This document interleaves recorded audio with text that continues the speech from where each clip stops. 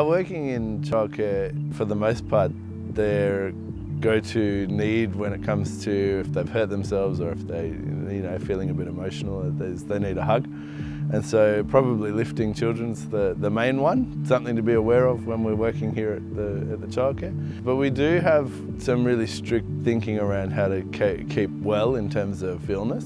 Washing hands many times a day, being aware of kind of proximity to children who might have a cold or a cough or all kinds of things like that. So at our setting here, we have someone on staff from 8 till 5:30, our opening hours, who is WHS trained. The hazards that are kind of more about the gear that we're using with the kids. We've actually got a carpet in our space that has this amazing ability to make all toys invisible. Really, the main thing I would say is that the job is far more physically demanding than I think a lot of people expect.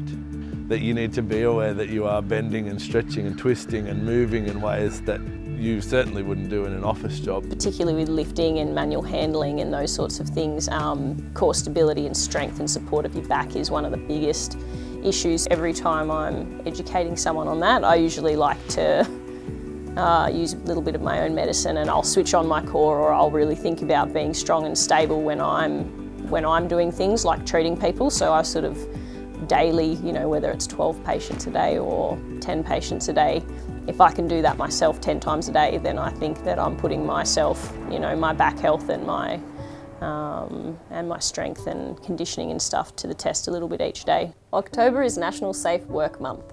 Visit the website to find out how you can get involved. Safety is everyone's business, and your knowledge and experience is worth sharing.